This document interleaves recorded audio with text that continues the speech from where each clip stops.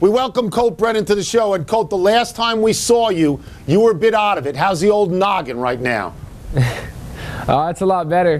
Definitely a lot better. A couple days after that, I've been feeling fine. So bounce back from that one, all right. What do you remember about that play, if anything? I remember spinning out originally. I made the first guy miss, and I tried to get outside. It was like third down, and I was trying to pick up the first down. And the linebacker was coming downhill, and there was a guy in front of me, and I had two guys coming to block. And just the way he came, he kind of just showed up out of nowhere, and I wasn't really expecting him. And he laid me out. And you know, that's the way it goes. That's the game we play. And luckily, I'm all right, and I'm back, and I'm ready. Well, you got an old school coach in June Jones, and he says in the old days, somebody would have put some smelling salts under your nose and told you to get back out there. But it's more complicated than that now, Colt.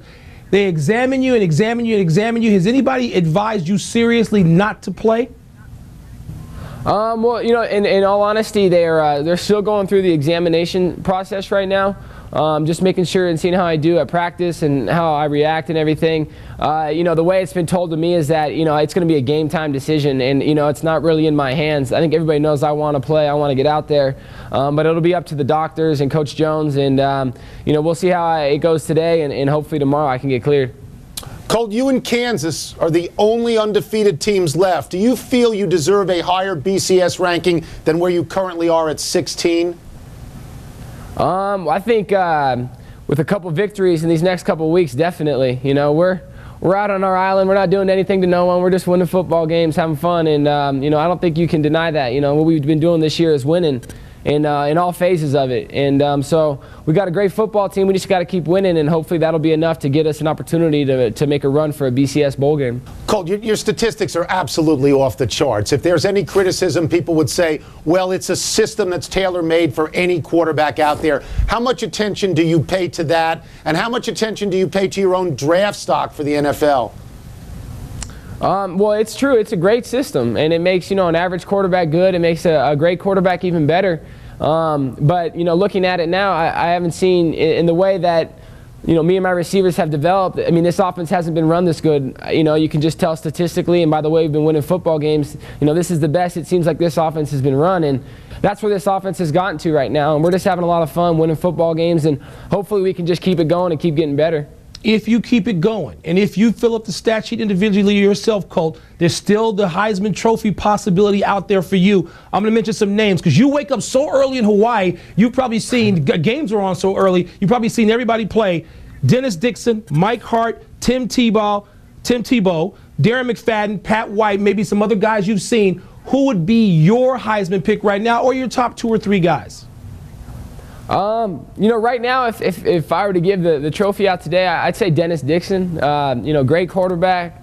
You know, on NCAA PlayStation, you know, that's the guy that I love using all the time. So it's a lot of fun, and he's had a great year. Obviously, Oregon has had a tremendous run this year. I think he would deserve it today.